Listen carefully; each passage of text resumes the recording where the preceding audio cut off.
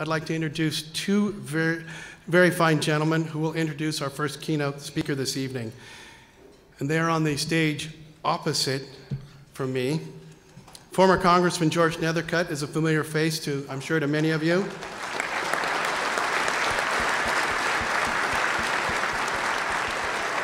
And I can see, you can see that he has a special guest with him tonight. Welcome, Slade.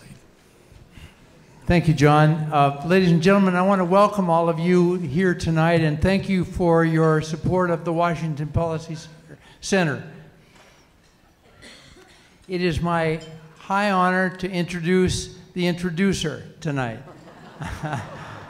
Slade Gorton has been a great fixture in our state.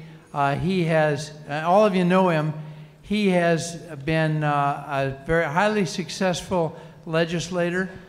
He was the Attorney General for the state of Washington, number 14 in our state, and he served with distinction in the U.S. Senate.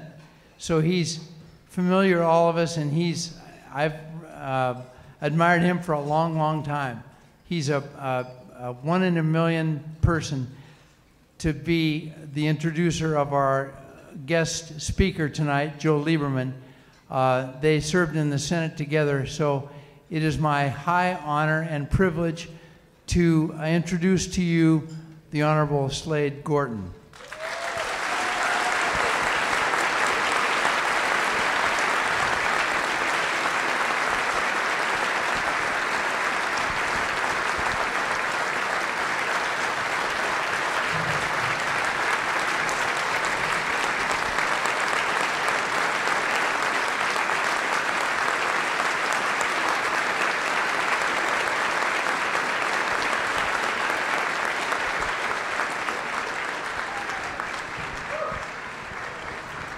Thank you, George. Senator Joseph Lieberman was the model of what a senator ought to be and how he should act. Persuasive of tongue, modest of ego, always willing to listen to others, but bright enough often to persuade those others to his point of view. He and I served together in the Senate for a decade. That Senate was a far more collegial place than it seems to be now. Senator Lieberman exemplified thoughtfulness and civility during his years in the United States Senate. He spends much of his time now attempting to restore civility to our national discourse. We didn't always agree. He's a Democrat, I'm a Republican. But Joe and I worked across party lines to get things done. And he never engaged in personal abuse. He and I were each tasked by our respective leaders to come up with rules governing the Clinton impeachment trial. Our solution was not formally adopted by the Senate, but it was followed in practice from beginning to end of that process. Senator Lieberman was the Senate's leading voice in creating the Department of Homeland Security after the 9/11 attacks. He was also one of the country's leading voices for school choice, calling for the expansion of charter schools, saying that more members of his own party ought to support school choice opportunities for all children.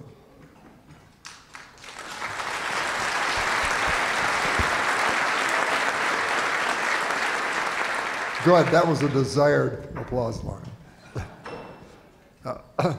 He's one of the very few Americans to speak at both the Democratic and Republican national conventions. And he was almost chosen by John McCain to be his running mate for vice president in 2008. Our national history might have been profoundly different and better had John not been talked out of that great bipartisan idea. Since leaving the Senate, Joe Lieberman has been on a crusade to restore civility to our national discourse. I consider him to be a great man and a great friend. The Washington Policy Center, the nation's finest single-state policy center, has made a wonderful choice in asking Joe Lieberman to Spokane. Joe.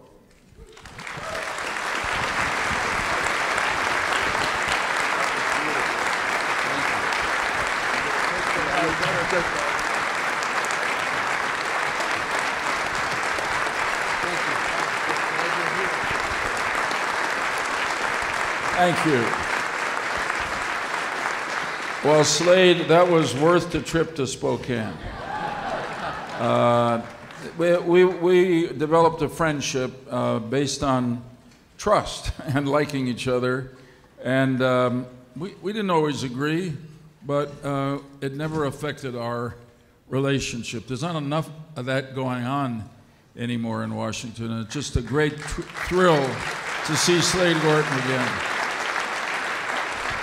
George, great to see you too. Nice to see you too, Senator. And I'll just say briefly before you get to your questions how impressed I am by the Washington Policy Center. I don't think there's certainly nothing like this in Connecticut, and as far as I can tell, nothing like it anywhere else. So thank you for what you do.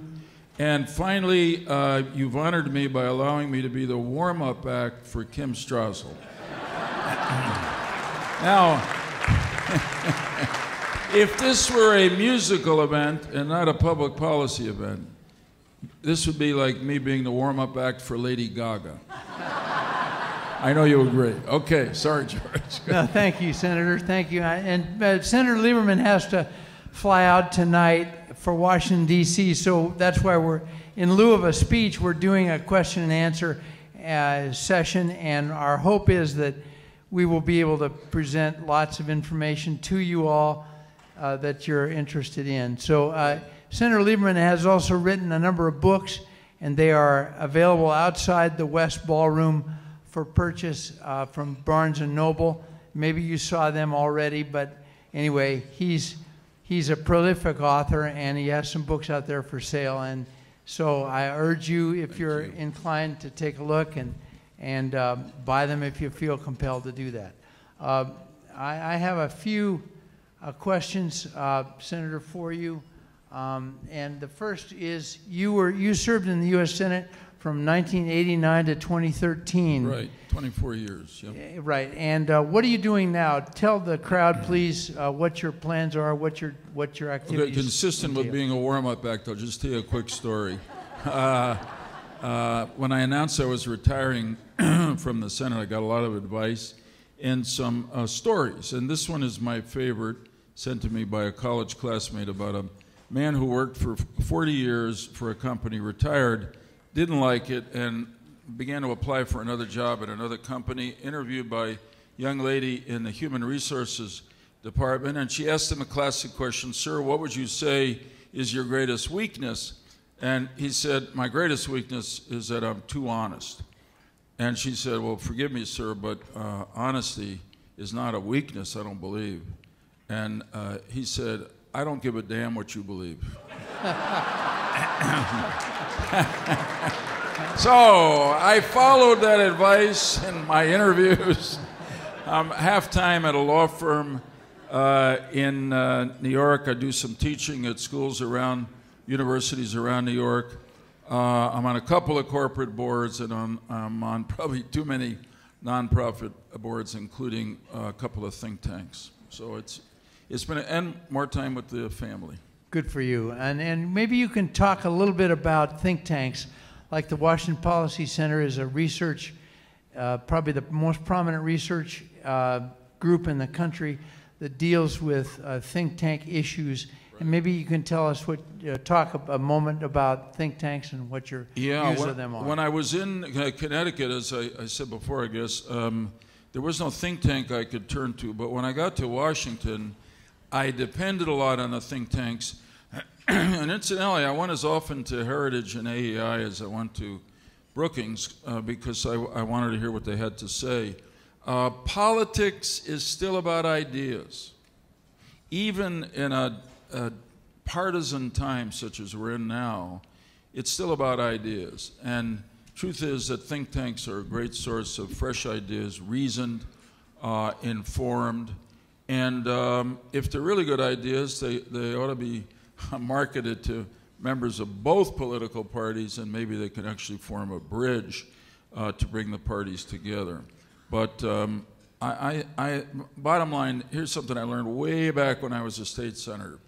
You get elected to office, particularly as a legislator, you're expected to pass judgment on the broadest range of human experience And yet all you bring to the job, of course, is your own experience. So you better listen to people who are either living what you're about to make a law about, or they're in a think tank, and they can help you do some thinking to make sure you do the right thing. Thank you. Thank you. You serve on the board of the American Federation for Children, which helps promote school choice options, just like Washington Policy Center advocates for. We're talking charter schools and online learning, and you've said that the school choice movement is like a civil rights movement. This is not a partisan issue, and you proved that last year when you introduced the Education Secretary designate Betsy DeVos at her confirmation hearing. Right. Talk to us, if you will, please, about school choice and the importance of it in our system. Thanks, George. I'll tell you, one of the reasons I was really happy to be able to come out to speak to the WPC is the role that I think is really a critical role here in your state in the fight for school choice. I'll take a minute or two at this. I was the first in my family to go to college. I wouldn't have been able to do so without the great teachers that I had in the public schools of Stamford, Connecticut. So flash forward, I get to be a state senator. My natural reflex is to fight for as much money as I can from the state government for the public schools of New Haven, which I represented. But then I began to visit the public schools, particularly in low-income areas, and talk to the parents. And it was obvious that whatever worked for me wasn't working for them. If the parents, excuse me, who really cared about their children had the money, they would have done what any of us would have done, taken their kids out and sent them to a better private or faith-based school. And I began to look at alternatives. I started to support charter schools. Republican Senator from Minnesota, Dave Durenberger, who Slade and I knew well, co-sponsored the first federal charter school legislation in Washington that was enacted. When school choice proposals started to be introduced in Washington, in the Senate, and I'd go and vote on the roll call, I looked around, and much to my surprise, I was either the only Democrat or one of 2 or 3 supporting school choice. And I said to my fellow Democrats, what's going on here? This is about the education of poor, often minority children trapped in schools that are not educating them. Where are we? Why aren't you supporting it? Well, I'm not naive, and it was pretty clear that they were responding more to the teachers' unions who were opposed to school choice than they were to the values that are supposed to animate the political party. And, well, thank you. So when I say the school choice movement is like the civil rights movement today, it's because there are literally millions of low-income kids trapped in schools that are not educating them, and that means that they're not going to be able to function successfully in our society. They won't be able to provide for their families the way they want to provide for them, and they may well end up being socially dysfunctional and totally dependent on government throughout their lives. The education system is not supposed to be about protecting the status quo or one way to educate our children. It's supposed to be about how we best educate our children. And thank you. So I'm very proud to be a board member of the American Federation for Children, working all across the country, not only as a think tank explaining why this works, and it does work, but also organizing politically to support people who will support school choice. And as a result, in a lot of legislatures, state legislatures, hasn't happened in Washington yet, when you look at those votes on school choice, more and more Democrats are supporting school choice because they know that's what their low-income minority constituents and their consciences tell them they should be doing. Yeah, thank you.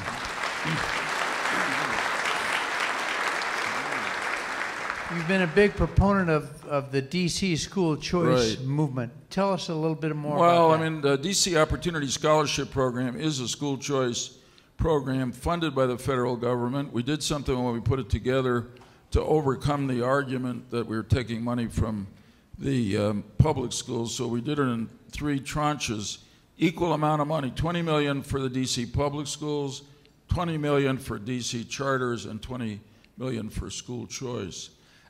And yet it was a big battle. Again, I'm sorry to say, during the Obama years when the president and the Democratic majority tried to kill the program. But honestly, thanks to John Boehner and a few other of us who worked with him, it survived. And here's the remarkable story. These are kids that are chosen to go into this program because their parents want them to, but they are chosen totally by a lottery. This is not merit selection. These are just poor kids who whose parents really want them to do better. In a lot of big urban school systems in America, less than 50% of the students graduate from high school. And it's close to that in D.C. Among D.C. Opportunity Scholarship Program participants, the graduation rate is close to 100%, and 93% of them, mostly low-income minority kids, go on to college. Now, that's worth support.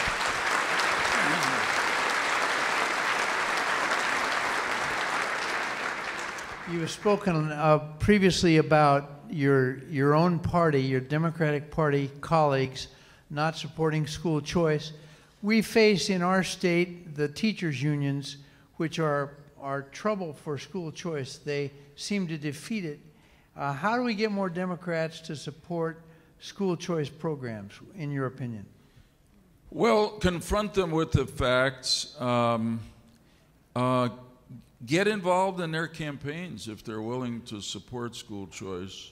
Call on, we've got in the American Federation for Children, we've got a political action committee whose name I've forgotten now, but we go into the state legislative elections and support or oppose candidates based on where they are on school choice. And look, a lot of them are going along with the teachers' unions because the teachers' unions have political clout, both in organizing in elections, but also in fundraising and contributions. And so we decided in the AFC that this is a problem that is not a problem of principle or morality, it's a problem of politics. And the way we're going to beat it is with politics.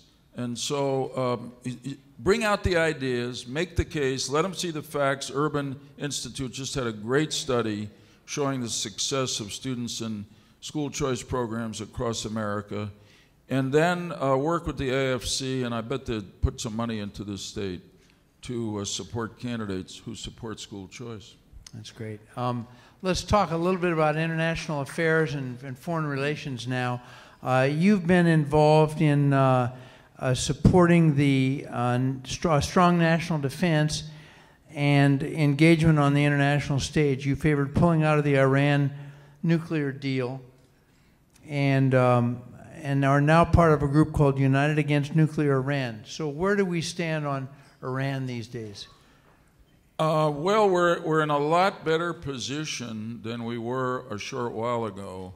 And just as a show of bipartisanship, that's because President Trump had the guts and I think the good sense to get us out of the Iran nuclear agreement. Now, I'm not just saying that because I worked very hard against the agreement, and I was really disappointed when Congress and the Senate particularly didn't step in to stop it. Just to say, bottom line, it was a bad deal. I mean, we passed years and years of economic sanctions against Iran, and the whole purpose was to pressure them economically so they'd stop their nuclear program. The previous administration gave it all away for nothing more than a pause, a foot on the nuclear brake, if they're keeping their promise, and somewhere over $100 billion, which the Iranian regime has used to support Hezbollah, Hamas, the Houthis in Yemen, the militias in Iraq, and basically to stretch out their power, radical extremist Islamist power across the Middle East. So it took a lot of guts. It went against the grain internationally of what was thought to be the diplomatic thing to do, particularly in Europe. But President Trump did it, and he's reimposed sanctions. So there's real economic pressure again on the government of Iran. The rial, the currency, is sliding in terms of its value.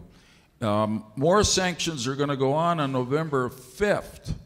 And we're either going to be at a point where the Iranians are going to find their way back to the negotiating table and negotiate a really good agreement and get rid of their nuclear weapons, or the people of Iran are going to rise up and there's going to be a second Iranian revolution, and this one, in my opinion, will be democratic and not radical.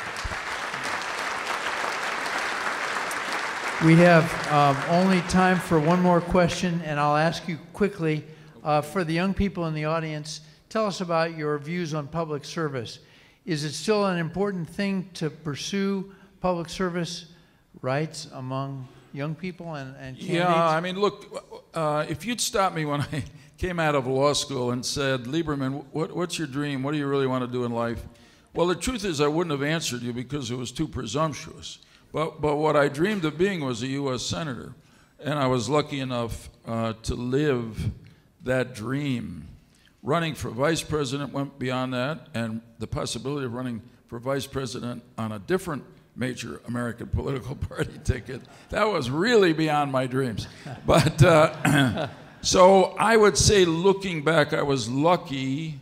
But you know, this goes back to the great story about Benjamin Franklin. Comes out of the Constitutional Convention in Philadelphia. There's a crowd outside, and a woman shouts to him, Mr. Franklin, do we have a monarchy or a republic? And Franklin says, ma'am, we have a republic if we can keep it. And that's the challenge of every generation. There is tremendous satisfaction in public service. And I say to young people, if you have any inclination for it, go for it. You don't have to run for office, but if you do, God bless you. You can support candidates, you can be involved in local politics on boards, but you will be having the special satisfaction that comes from serving a cause larger than yourself in the greatest country in the world. Thank you. Thank you.